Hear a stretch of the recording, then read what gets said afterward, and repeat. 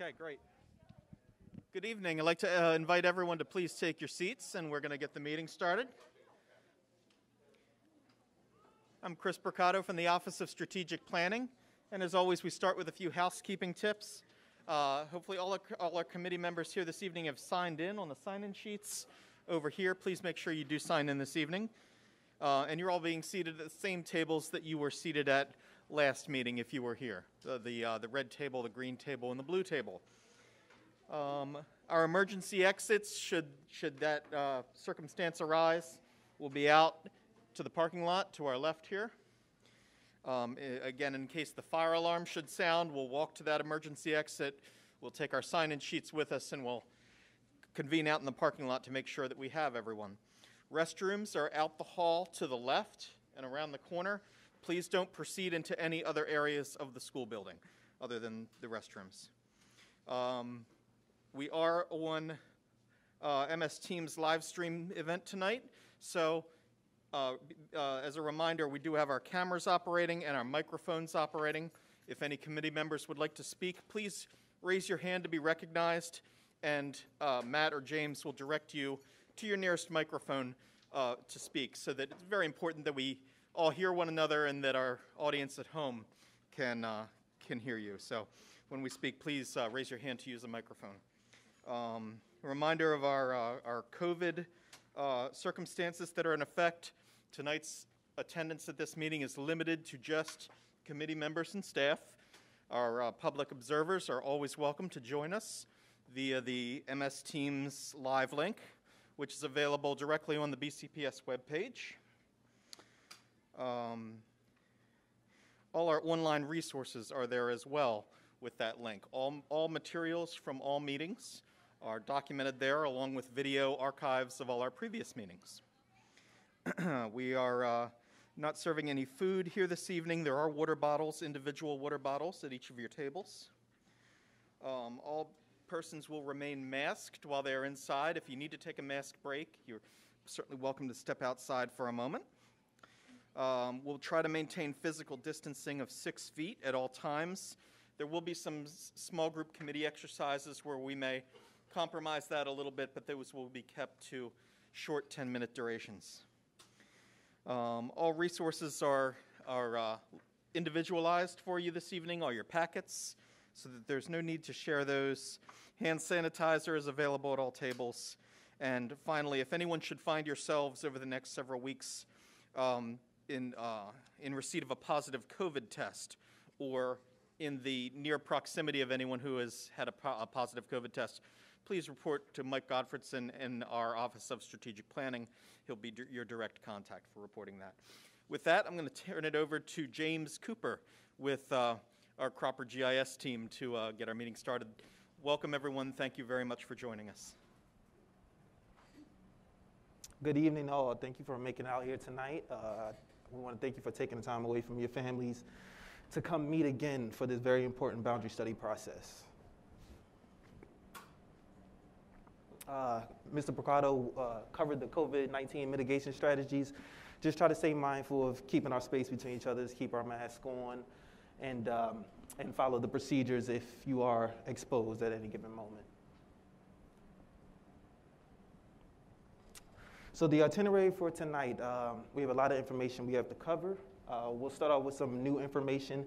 Everybody should have packets at their stations that contains a lot of new information, including the draft baseline options that we hope to present to you tonight. Please take your packet and put it into the binder that you received at the initial meeting last week, as this information is important moving forward.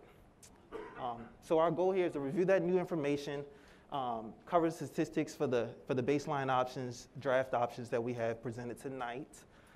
We'll have you guys collaborate within your 3 small working groups as you're stationed to give your initial feedback and your thoughts on these draft options.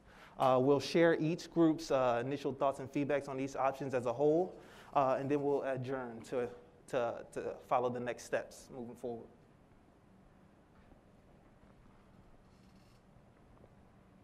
So again, the main goal tonight is to review the enrollment statistics You want to compare and contrast what the current enrollment statistics looks like versus the draft option. You want to focus in on the maps and see exactly what areas are being impacted and how you feel about them. We want to gather your initial feedback, what's your gut reaction on these options and areas that are being presented to you tonight. What are some of the advantages and limitations that you see present in front of you?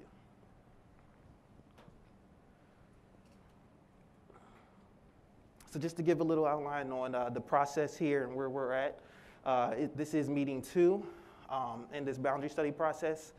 And our main goal here is to review these draft options and eventually gain some feedback on how we can alter and manipulate these options to better adhere to the realignment criteria. Our main goal is to kind of work through these options over the next 2 meetings in order to get down to about 1 or 2 revised options that we will share with the public at the next public information session here on November the 1st of 2021.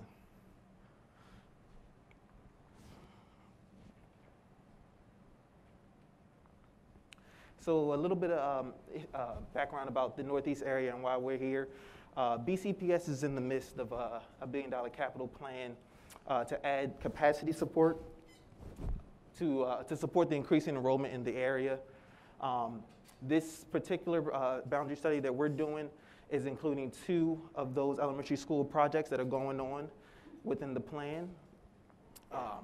This boundary study was approved in the spring of 2021, by the superintendent, and it includes 8 schools within the study area.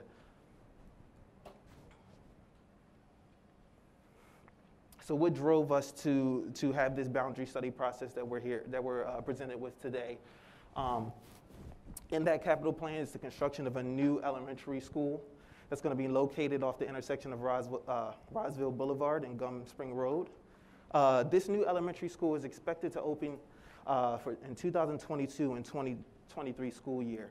And the capacity that this new elementary school is going to accommodate is 709 students. Another part of the plan was the reconstruction and expansion of Red House Run Elementary School. This school is expected to open in 2023-24 school year, and it will have a capacity increase from currently at 460 students to 775. So with the new construction of these 2 schools, we're adding an additional almost 1,400 seats to help relief overutilization that the schools presently in the area are experiencing. 7 of the 8 participating elementary schools in the boundary study were over capacity as of September 30th of 2019. So there's a great need for all schools in this Northeast study area to have these new construction schools to help relieve them.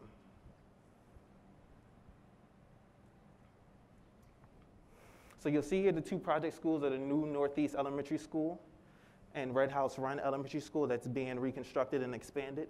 And then the participating schools that are currently in the area are Elmwood, Fullerton, Joppa View, McCormick, Perry Hall, Shady Spring, and Vincent Farms Elementary School.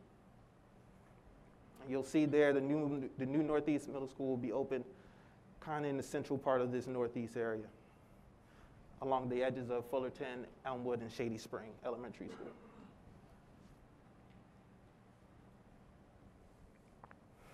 So a little bit of background history on the Northeast area.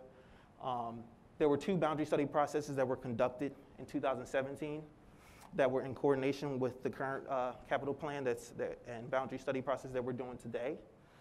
This included Honeygo Elementary, which was a new school built, and the reconstruction and expansion of Victory Villa Elementary School. And both of those schools welcomed new students in the fall of 2018. So you'll see here that there were many schools in the Northeast area that were involved in those previous 2017 boundary study processes. But the 4 that we kind of want to be cognizant of is Joppa View Elementary School, Perry Hall, Shady Spring Elementary School, and Vincent Farms, as these schools were also involved in that 2017 process.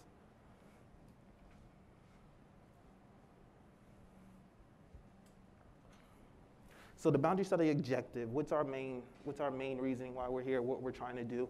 This community-based boundary study is tasked with meeting the following key objectives.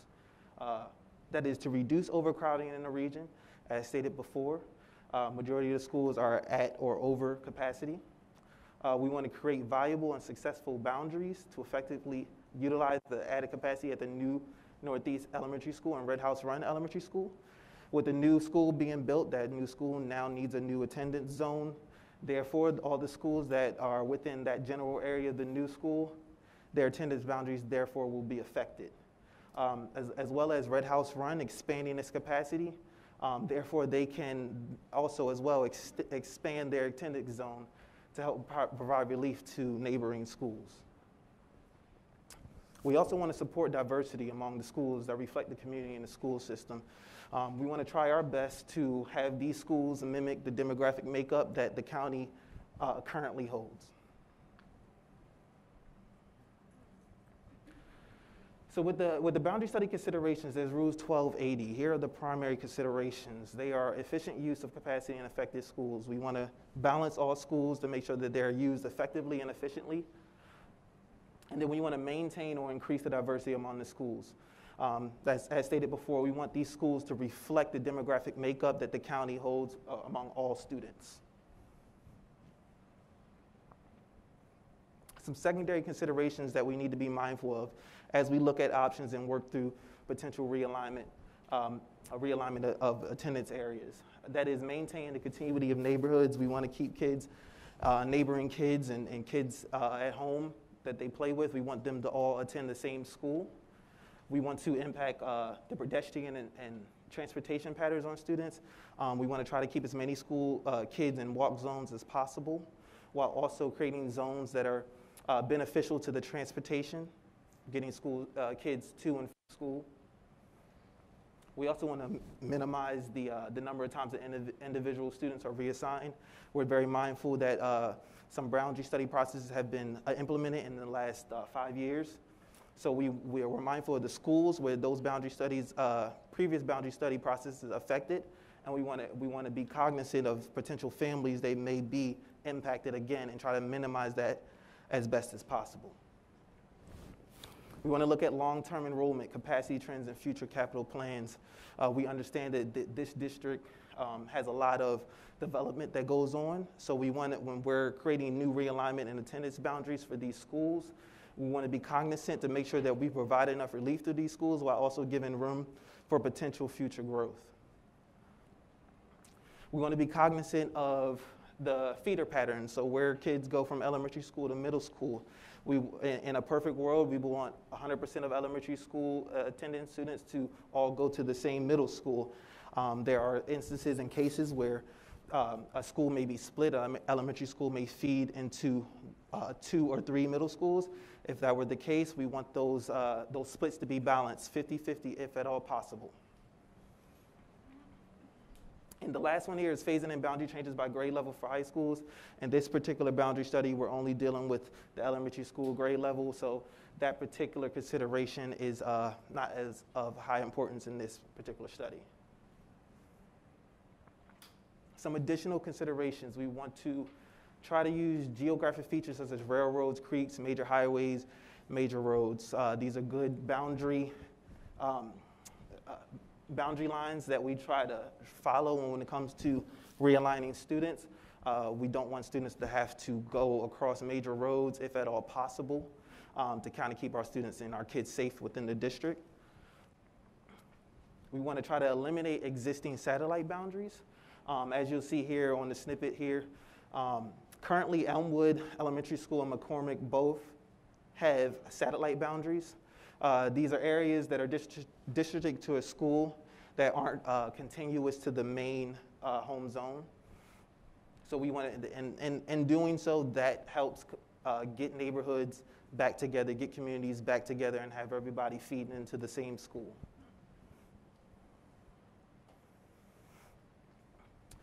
So we had a couple questions that were submitted that was asked during meeting 1. So I'm going to cover a few of those questions here to try to answer them as best as possible. So one of the questions was request for information. You have all committee members have a packet that's in front of you. I see a few of you have already went through them. Please take that packet, examine it, and put it into your binder for current and future references.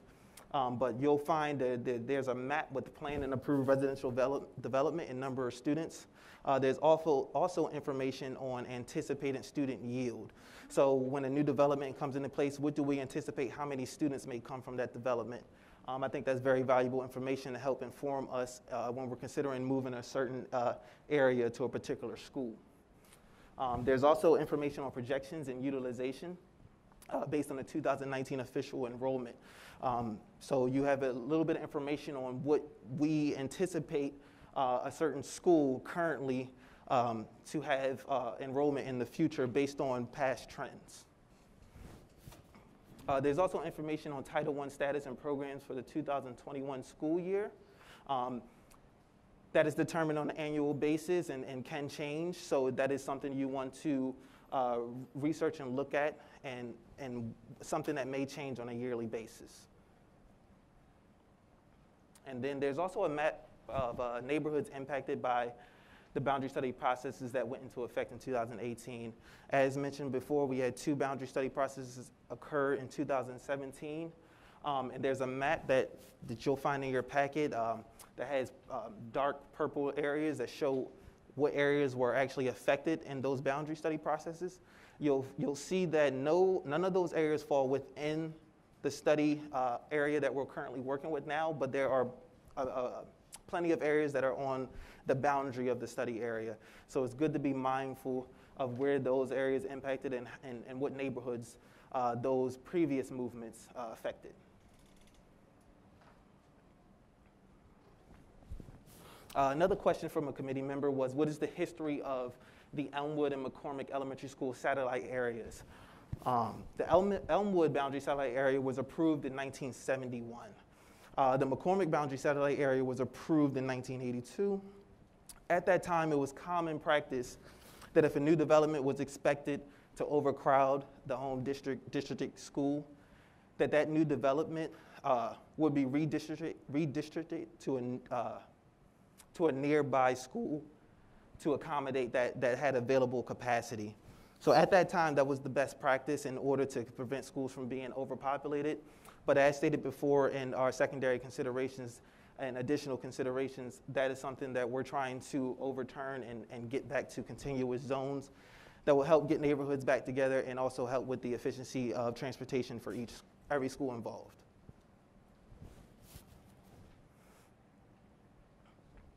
Another question from a committee member was, what is the state-rated capacity, SRC, and how is it determined? That's a common term that you'll see in pretty much all the tables that you'll be presented tonight and moving forward.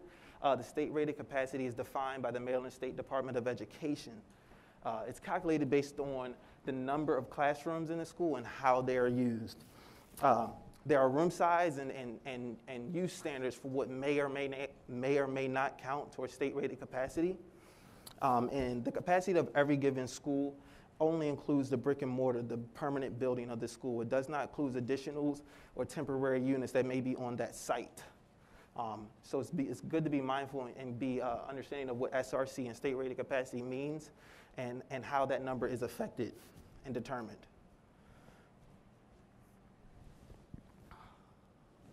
Another committee member asks, under what conditions may a student choose to stay in their school once a boundary change goes into effect? So a student may stay into an existing school. They would need a special permission transfer that will be approved during the first year of the boundary change. And this is only for students currently enrolled in grades 4, 5, 7, 8, or 11, 12 that are affected by the change area. And this is only if that student expresses their interest to remain in their current school. So you do need to apply. It needs to be in the first year of a boundary change going into effect. And then also that student must fall into one of the grades listed here. If a student who meets the criteria above has a sibling that's currently enrolled in one of the affected schools as well, that sibling will also be given the option of remaining in the affected school. through his or her terminal grade.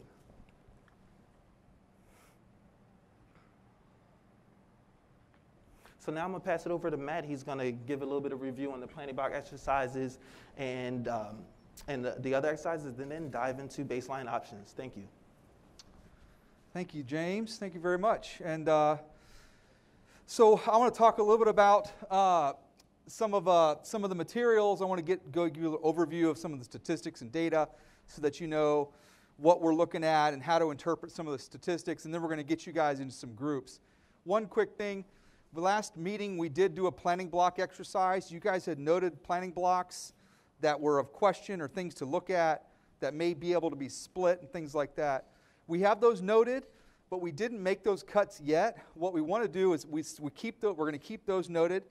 After tonight, and when you guys look at the options and start to dive into them, if you feel like those blocks still need to be split or any others need to be split, note them and give us that information, and we will make sure that we incorporate that into our materials for the next committee meeting in 2 weeks.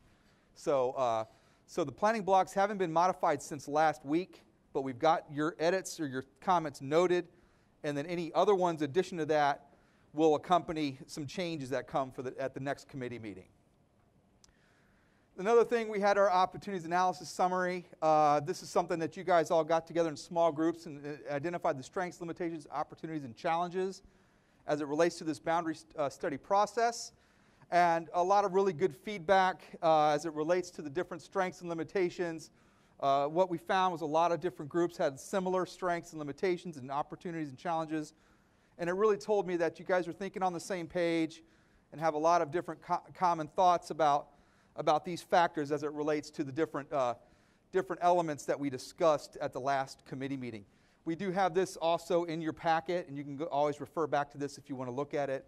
But it was a good exercise to give us some good information and sort of set a baseline for some of these components of our study. Consideration for educational programs. So additional seats in this region provide an opportunity to expand the availability of early childhood and special education programs. So the calculations for all options will use adjusted state-rated capacities and enrollment to accommodate for these programs. And so really what we're trying to do is not load school with students so that then that compromises the program that's offered there, and make sure there's enough space in that school to draw students in from out of zone for a program that may exist in that building. Elmwood Elementary has available capacity for enrollment above designated programs is 418. And then the new Northeast Area Elementary School has available capacity for enrollment above designated programs is 659. So we've adjusted the capacity to set aside space for those programs so that we don't inadvertently fill it up too high so there's no space for the program to serve kids in those schools. You can see here in your packet, you'll see information. James talked about state-rated capacity and how it's calculated, but you could see the state-rated capacity and then the adjusted state-rated capacity. So you could see, like we talked about, how the capacity is reduced, adjusted to account for the programs at the schools that I mentioned. And so you have that. So this is basically, when you see this, these are the capacities of schools. How many students are we looking at that each building can hold as we work through our process? You'll see some tables here that give you information about enrollment. Again, we're looking at 2019-20 enrollment right now. 2020 is a bad year to focus on because of just because of 2020, and we all know how that went. But 2019 is a more stable year, so it's a better basis for planning. You see we have the pre-K through 5 FTE enrollment here. And then we also have the over and under. So how many seats does it have excess, or how many seats is it over capacity? So if you see a minus 54, like McCormick, that shows that it has some available seats according to the capacity. And you see others that have a plus number, shows you how many seats it is over 100%. And then you have your utilization number, which is what I like to look at in addition to all the other stuff. But This shows you how full is the building. Is it 100% full? Is it 86% full? You know, how full is the building as it relates to a percentage? And that's just calculated using the enrollment divided by the capacity to get you that number. Then we give you some statistics that shows how many kids live and attend in the zone, how many students live out and attend in. We have unmatched, when we what we call geocode the students, we map out all the kids based off their home address. There's always a few kids that we cannot address match. Maybe it's a bad address or maybe a P.O. box, something like that. That's where they fall in the unmatched category. But we add them back into our enrollment totals so that we don't miss kids and that we accounting for every student that's on our list. We do have pre-K numbers here, so we can see how many preschool children are at in the buildings. And there's a difference between total head count and FTE pre-K, and that's just basically because pre-K has an AM and PM component. So total head count would be 40 pre-K students, but an FTE may be 20 because you may have 20 in the morning and 20 in the afternoon. And that's kind of how we look at FTE and how pre-K is handled. So when we estimate enrollment, when we're looking at this, we're only looking at moving students that live and attend in the zones that in each of these planning blocks. And then we count for students who are living out and attending in a school for a program. We add those back into our numbers. So that way we're not going to overload a school with kids who live in there and compromise the programmatic nature of a school drawing students from out of zone. But this is some good information just for reference. You'll probably go back and look at this on occasion. Want to remind you that we have 3 draft options tonight. So these options are by no means perfect, and they are not set in stone. Everything that you see that's on paper, consider it written in pencil. Anything is subject to change. That's the beauty of this process, is we're enabling transparency and bringing these maps in front of community-based groups like you to give us feedback at the very beginning. So we want you to look at these maps with the understanding that they are draft, and your feedback and your comments and your input on these maps will drive changes. We may throw a map out. We may take one map and modify it and make 2 good ones out of it. We may take a hybrid and combine, if you like these zones on this map and you like these zones on this map, we can always merge 2 together. So just remember that everything is draft and is subject to change, and the maps, we do expect them to be new maps to be created. Focus isn't to pick the best one right now, but really to try to build a set of options that we could take to the public in November, like James said. We've got the maps in different formats. You have the 8.5 by 11 maps in your packets. You'll see we also have large wall maps for each group. For each group has a set of maps. We got the current, and then elementary option A, B, and C, and there's for each group has a set. We also have an interactive map that you could use. I love to use it. You can use it on your phone or laptops and things like that, and that's croppermap.com/BCPS-NE 2021. That'll let you pull up the map. You can toggle on the different options, zoom in, and do a lot of things with the map. It's a good interactive way to look at the map in detail and look down at the address level. We have all the materials located on the web page, so all the materials that we're sharing with you tonight are available for any member of the public who wants to download and print and review those. Those are all up online right now. So if you lose your materials too, or you need to share some with your neighbor, take them to the web page. Tell them to go to the BCPS web page, and they can download all the materials you guys have in front of you. I always say that when you look at these maps, it's a lot of information. You know, we're used to doing this. We got 15, 20 years experience in looking at maps on a daily basis and statistics. We take for granted sometimes how overwhelming it can be with all this information, looking at all these layers and data. So I always just say it's best, if you're looking for some guidance, to look at the maps, study the geography, see how the maps are shaped. Then take a look at all the statistics and tables, see how those are looking. And then start to relate them together. Look at, okay, you see a number that you don't like. Well, then why is it? Then look at the map. Why may it be like that? And how can we maybe make a change to a map, move a planning block to make that number look better? Or if you don't like the way the map looks, say, okay, what do the numbers look like on the map? Let's see, if we move something to make the map look better, how's it going to affect the numbers? So you kind of have to look at them two and two, hand in hand, and always focus on developing maps with those considerations and rules in mind. That's really the most important factor as we work to develop options. So we got our tables. These are when we get into the numbers for the estimated enrollment for the tables. So another thing to note here at this point is we are focused on developing a plan.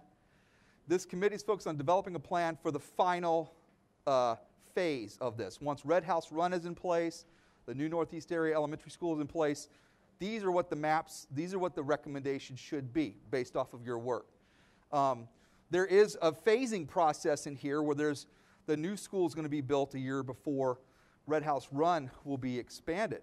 So just know that as you focus on the end game, there will be a phasing process that phases these zones into the final recommendation that you guys come up with. And we will do it in a way that's efficient. We're going to try to move as many students as we can to give the relief as quick as possible, but we're not going to overload any schools in that phasing process, and we're not going to move any students more than one time. So if a student has to move, they'll either move in the first phase or the second phase, but they're not going to move in the first phase and then move to another school in the second phase. We're going to keep it efficient and effective. So looking at enrollment, you can see this shows you the total numbers of students estimated in each building. So if somebody says, how many kids are at Elmwood in option A, B, and C? Well, you can come over here and this tells you how many kids you have in A, B, and C versus current. And so this is basically answer how many kids are in the building per our estimates. This format says really the same thing, but it just shows you how full the buildings are. So someone says, what's the utilization of the buildings in A, B, and C? Well, you can go here and look at the utilization and see how they compare to current. And you can see in the options, you have a lot of schools in the 100 percentile range, but in every option, we're balancing the utilization. There's Elmwood's right at 100 in a couple of these, and some are like you're running real close to 100% utilization that's in the area. So you'll see really close to those numbers, but there is balance of utilization that's created in the options to try to get rid of these 129% and 123%, so the high numbers and the imbalance that exists in some of the current school enrollment and utilization. We also have demographic data to look at and see how the options may impact that.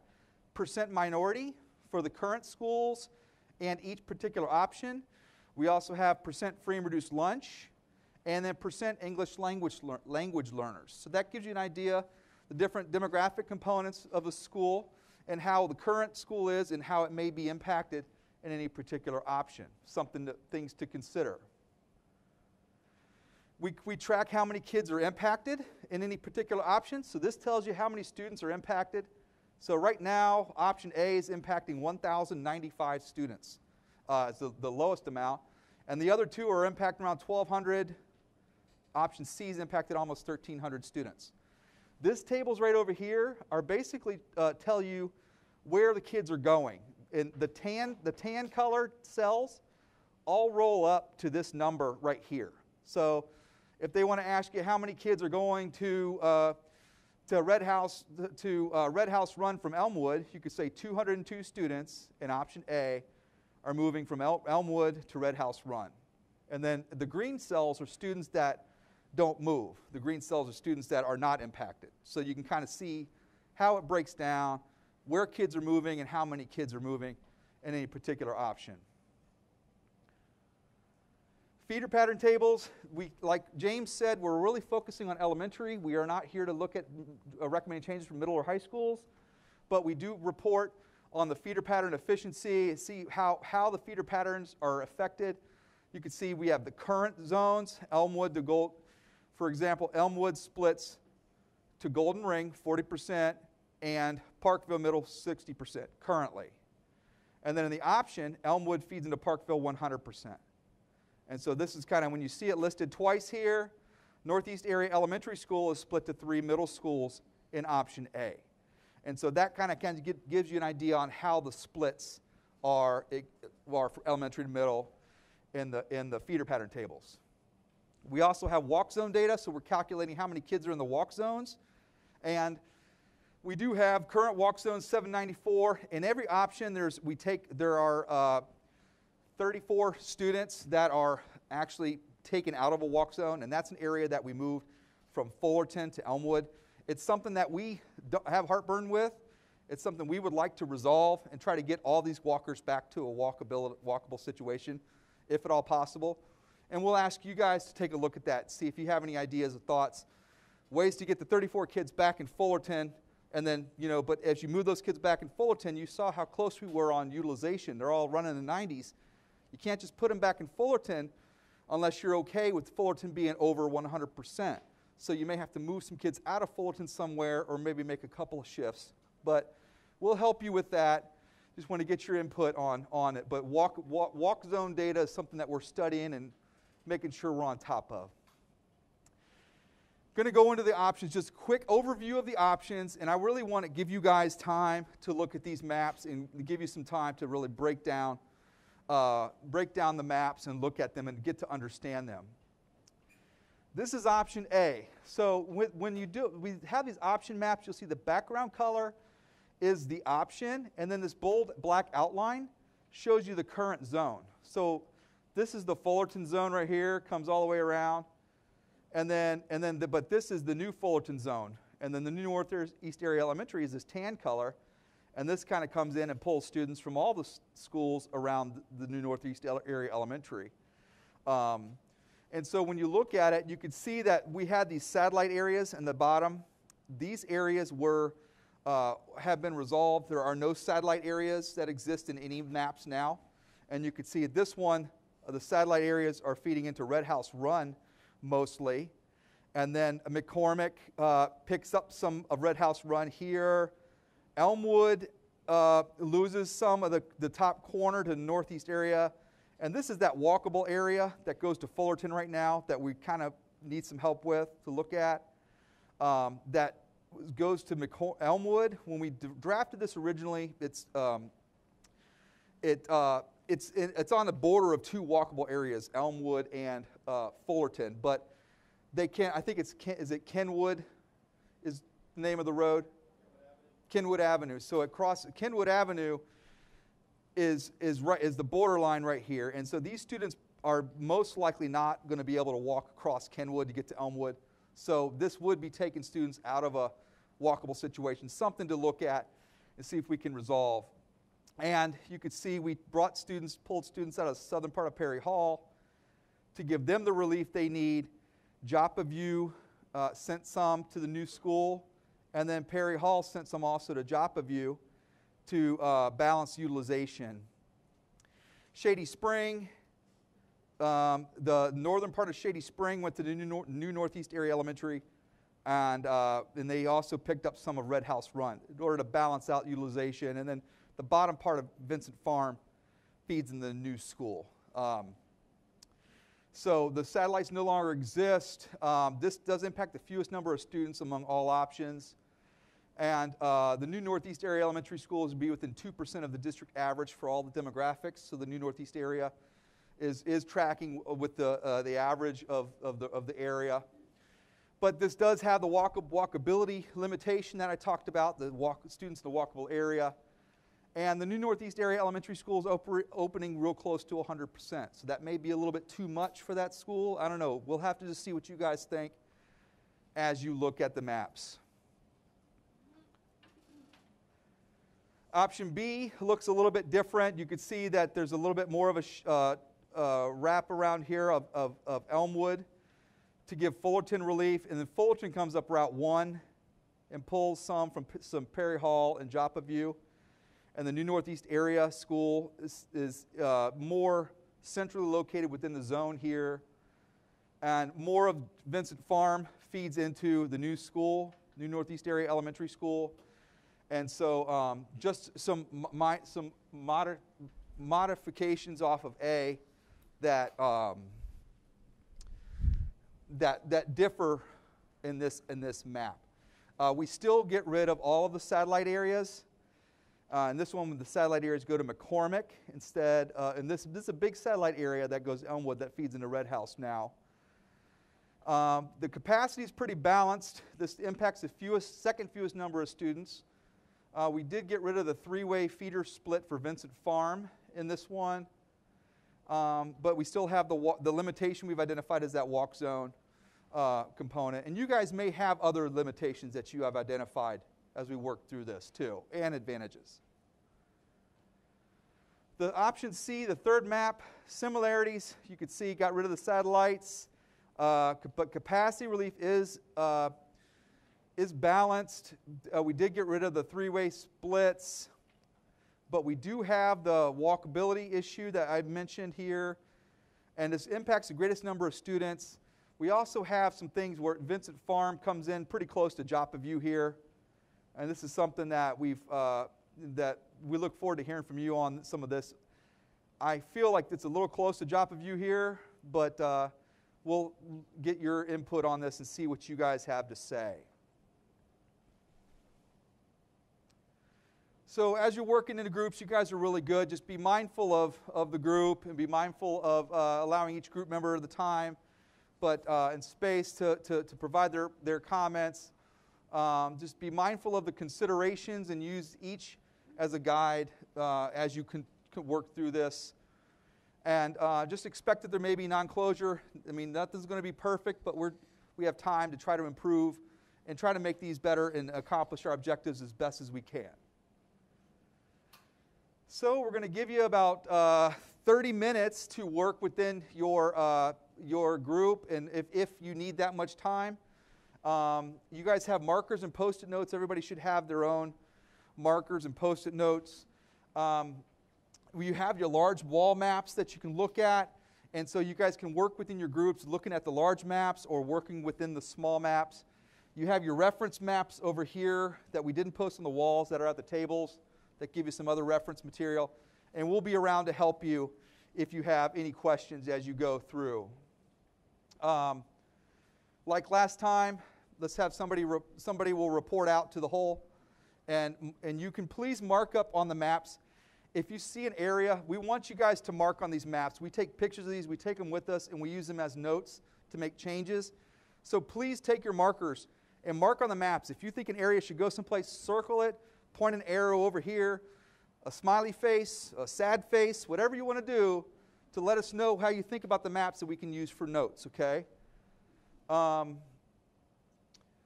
So are there any questions that you guys have at this point before we let you guys go into your groups? Yes, sir. If you could step up to the mic.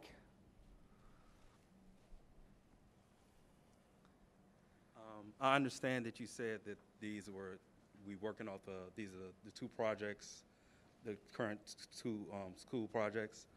Are there any other projects that may be coming that are not completely, done up so that you don't quite know, but you have an idea, like a school getting one of the schools getting extended later down the road, or another school being built possibly that would fall into consideration? Yes, sir. It's my understanding that there are no other projects that are funded for this area that we are anticipating. When we did the other ones, we were aware of some of this, but I don't think, is there anything that is in the near future? So there is nothing in the near future that you guys have to be mindful of that can impact your decision making. Any other questions you guys have? And then when you guys get in your groups, we'll be browsing around. Yes, ma'am. I was just wondering if you've talked to transportation yet about some of the times, or like how much time does transportation leave from the school to take a kid home? Well, so the answer to the first part of your question, transportation has not reviewed these maps or the options maps yet. We do have transportation staff present to be able to help answer questions and give you some guidance. I don't know if there are any standard times that, is somebody from transportation here? would you be able to comment on standard times for transportation? Do you have like goals or thresholds for transportation?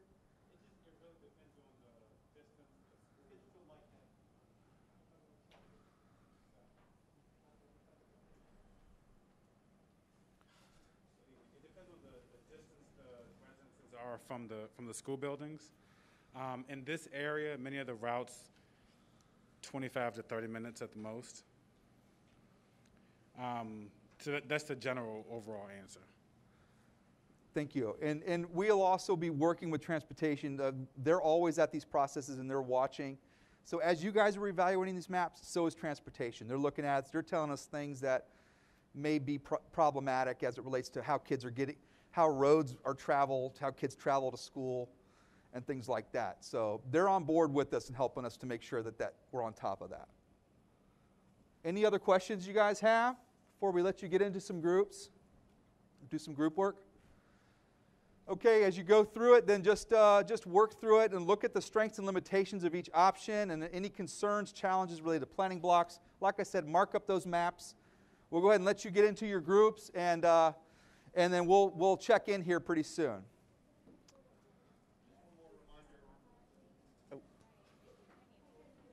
One more reminder, there is a parking lot sheet on each of your tables. So if you have any questions that come up in the group, please record it on your parking lot sheet, and we'll be sure to answer that in a future meeting.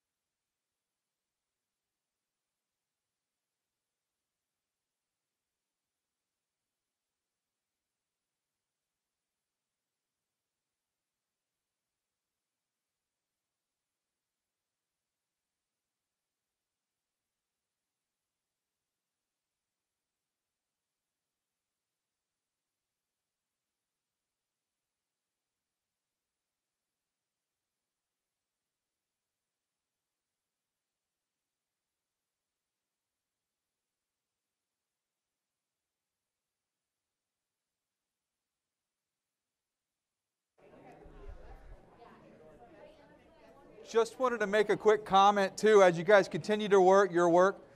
You can mark up areas that you don't, that you want, that's of question or concern. Even if you don't have a solution, if you mark it on the map, it's something that we can try to see if we can find a solution for it. So whether it's on the map or in the tables, just mark it up and take notes so that we can make use of that.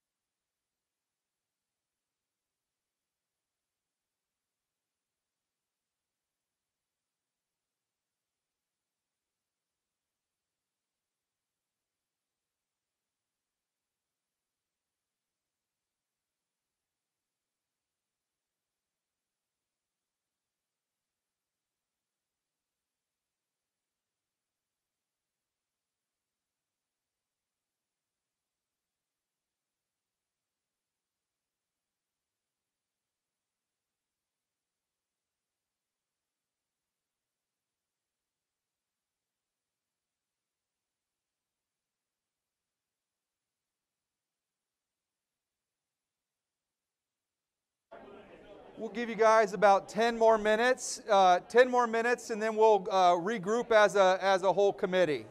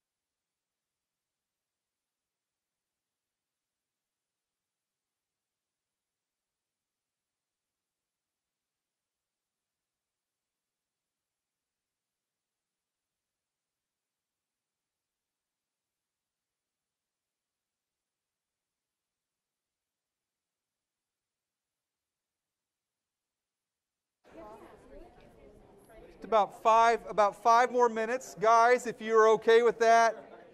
So just make sure you wrap up your thoughts and comments on all the materials, and we'll regroup here in about 5 minutes.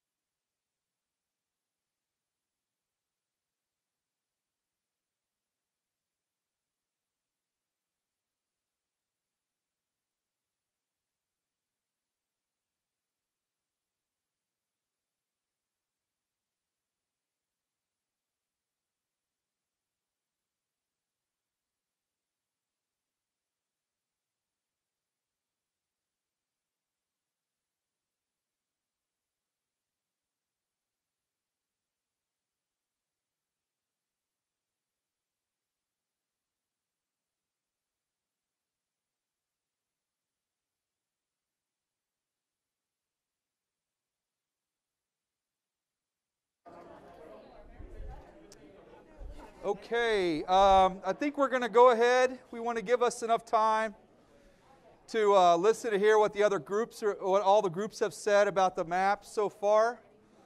So who wants to go first? Let's see. Do you guys want to go first? Okay. If you could speak in the mic so that the viewing audience can benefit. Okay. The first thing that we talked about was that there's a new development going in right near the new Northeast Elementary School that's going to bring in 60 students, which if you choose option A would put it over capacity right away. But then when you examine it a little bit closer, option A seems to affect, not seems to, by the numbers, affected the least amount of students and probably impacts the least amount of splitting of neighborhoods of most of the options. There were a couple things that we saw that we marked up. For example, that little purple spot near Fullerton that normally would be walkers, which we talked about. There's 38 students in there. And we found two other spots that we could kind of rotate a little bit. So 38 here, about 30-something, 36 here, that you could give this back to Fullerton, give this back to the new Northeast area. And then there's about 31 here that could come back to Elmwood, which does kind of rotate the same number of students and keeps the neighborhoods that can walk walkable. We also acknowledge that there's a little bit of an area in Shady Spring Elementary that is also with Red House Run that splits a neighborhood. So again, we were pretty concerned about splitting neighborhoods. Another reason we liked A was because in Joppa View Elementary School, there's about 113 or 120 students in that little bubble right on the corner of 43 and Honeygo Boulevard, Honeygo. That would be pulled from them in the other two options, and this would leave those neighborhoods intact. That also had a neighborhood issue where someone on one street and their best friend a street over would be in a different school.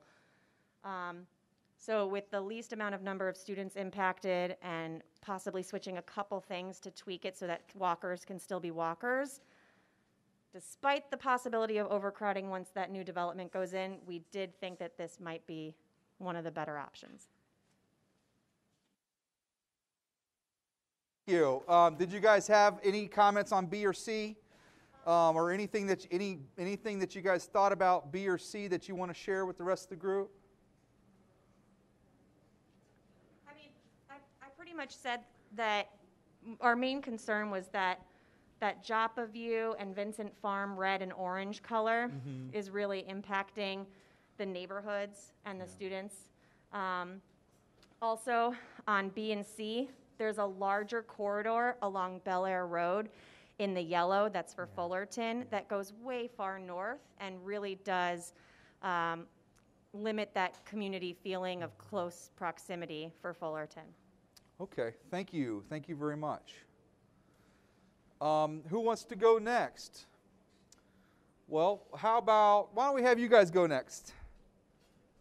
And let's make sure they have a microphone.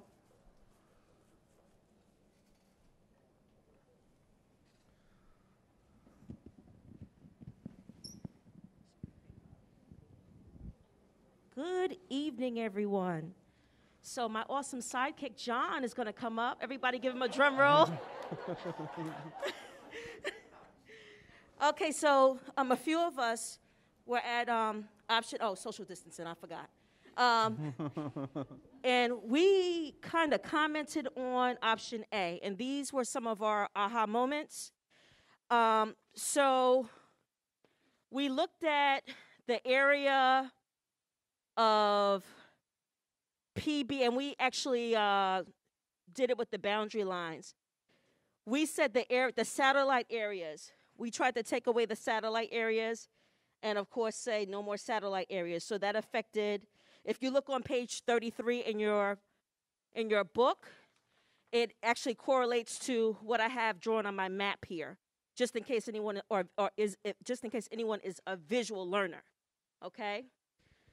So we basically stated that those satellite areas would be obsolete. with option A. And then one of my friends over in this area said that PB 134 on your map is right in the corner. That's all one subdivision. And we kind of stated that that would be Northeast Elementary School. And then John brought up a great point, but he's going to come on in a second. But we have another teammate that stated that the area of PB 619 has 64 students right there. And we stated that chunk will go to Northeast or Fullerton, but what did you say? She said it is what it is. You know, the parents have the option either way, you know. And then John brought up a great point because the Eastern Family Resource Center is located in this area right now that they are slated for Shady Springs Elementary School. And he was concerned specifically because... Good evening, everyone. So one of the things that I specifically noticed was that planning block 813 across options A, B, and C, which includes the Eastern Family Resource Center, which is a homeless shelter, currently zoned for Shady Spring Elementary. So, the homeless shelter includes often transient students, transient families that, are in temporarily until they're able to find permanent housing and get back on their feet. My wonder is if it would be a possibility for the creators of the maps to consider crafting or creating an option where the PB 813 or where the Eastern Family Resource Center is and would stay in the Shady Springs zone. And, Mr. Jennings, fantastic, wonderful, love him. Hey.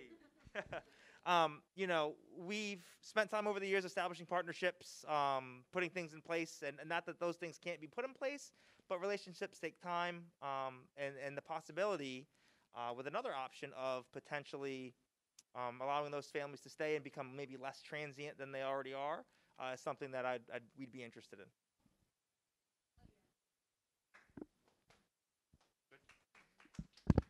Thank you very much. Do you guys have any other comments about B or C or anything like that, or any other comments from the group? If you do, could you speak in the mic, please?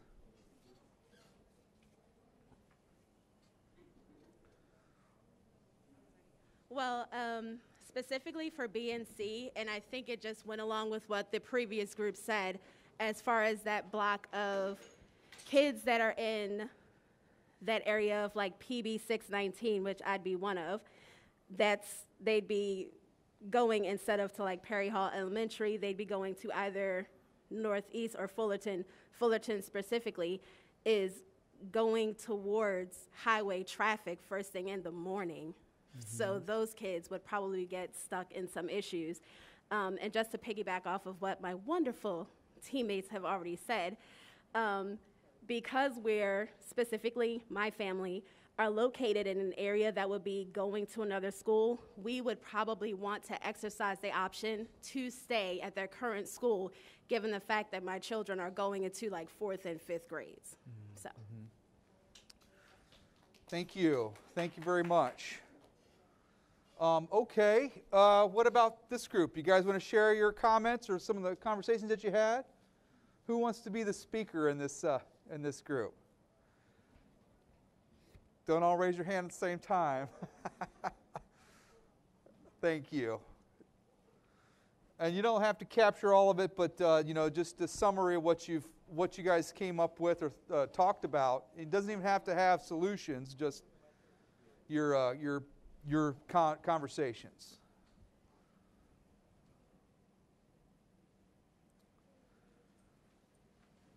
Actually divided and conquered.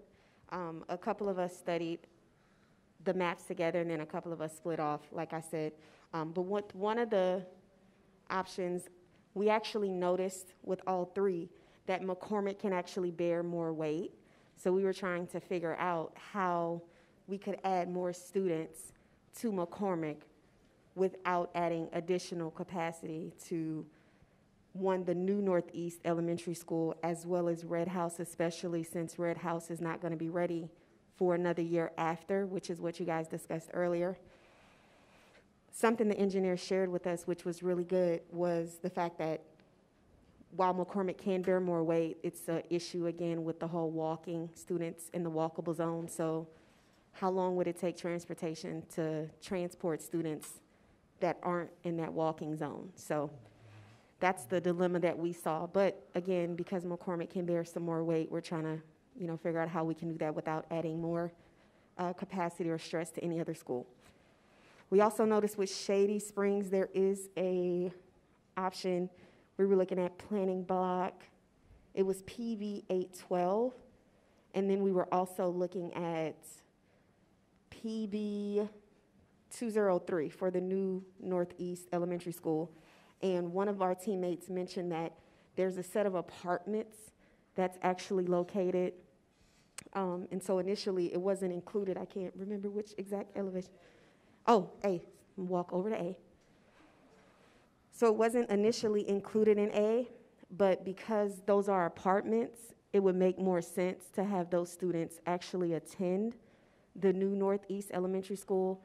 But then the dilemma with that is, again, with the newer school, you do have people who tend to move.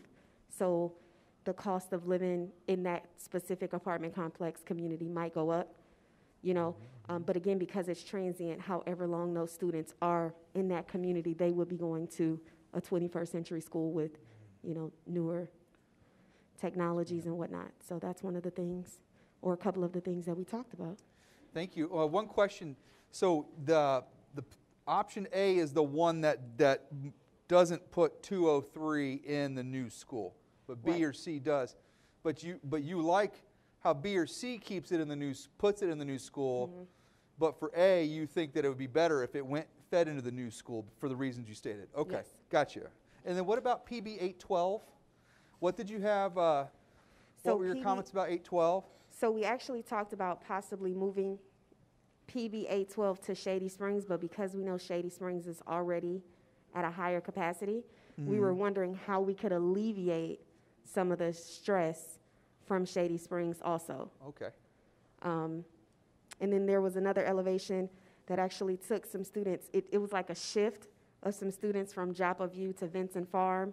So it was like Vincent Farm got 50 less students in one elevation, and Joppa View actually had 50 students. It was just like basically a shift to the right. So Sure. that was something else. And it actually cut into a neighborhood and established community as well. Okay. Great. Thank you. Thank you very much. Well, this is all really good constructive input. We're proud of you guys for coming up with a lot of these details in the second meeting. I know it's a lot of material for you to take in, and without having any headway to look at all this stuff, you've done a really good job in assessing and interpreting the data and looking at the maps. And you've got time now. That we got 2 more weeks between now and the next meeting. So our plans are to take some of the take these comments and input and see if we can generate a couple of other maps to look at. And as you'll see, we'll keep these 3 maps on the table, and then we'll create new modifications of them, sort of evolutions of the maps, as we continue to work. And so then we can always go back to these maps and refer to them later. Does anybody have any other questions or comments? Yes, ma'am. Let me get you a microphone here. Let's see.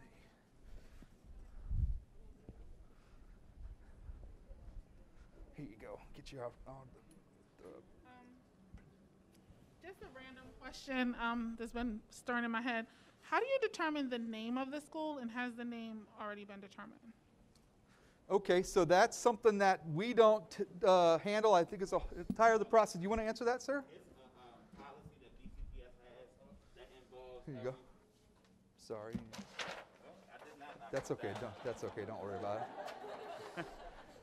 So it's a policy that BCPS has that we have to follow, and the community will be able to be involved in that process. And so the answer to your second question is no, it does not have a name yet. And so that information will be posted on the website, and everyone will be able to give their suggestions, and then it'll have to go to the board to be approved in order for the school to get named. Exciting times getting a new school in the community. It's always an exciting time. Any other comments or feedback that you guys want to provide before we let you guys go home?